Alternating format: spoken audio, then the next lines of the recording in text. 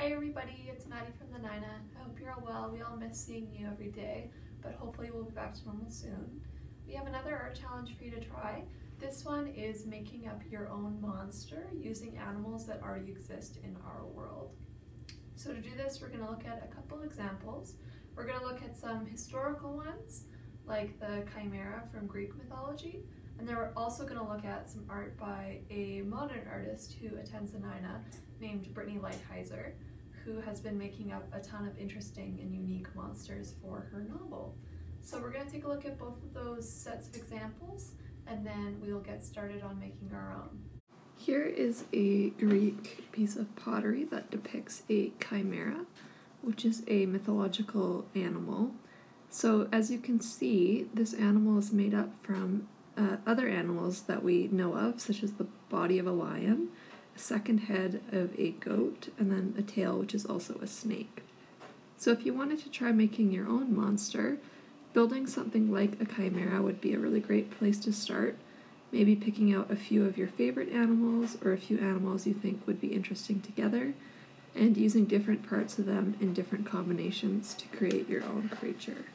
In this biblical example, the artist added some extra heads to each of these animals to give it a really bizarre effect. You can also see that he added in some tree-like formations on the lion on the right. So that's another consideration you could make, perhaps adding other elements to your creatures that aren't exactly animals as well.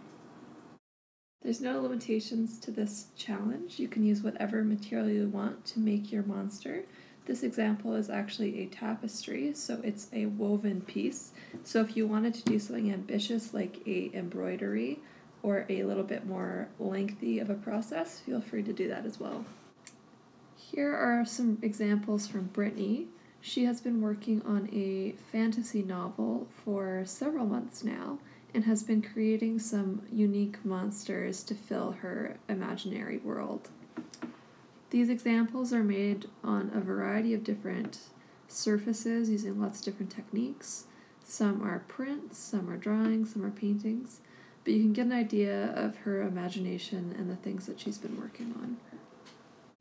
Some of the characters are based off of existing mythological creatures. So one of her characters is a minotaur, but she's drawn him here kind of like a minotaur-centaur cross. So that's a really interesting and unique perspective. You can use examples from other sources, but it's always a good idea to try and put your own spin on them, like Brittany has done here. Here's an example I really like. So this shows Brittany's creative process for one of her monsters that she calls Monster Mash. He is made up of lots of different monsters kind of stitched together, and his tail speaks one language and his body speaks another, which is a really interesting idea. So for this concept, what Brittany did is she made a list of traits first and did a rough sketch, and then she translated that into a finished etching on the right, which she painted with watercolor. So this is a really great idea for you to try at home as well. You can make a rough version with some notes or some little sketches, and then move on to a more finished version once you have a clearer idea in your mind. So there are those examples for you guys. I hope that gave you some ideas, and I would love to see what you come up with on your own. Feel free to look at other examples on the internet from mythology or from modern artists, but try and make this completely your own and completely unique.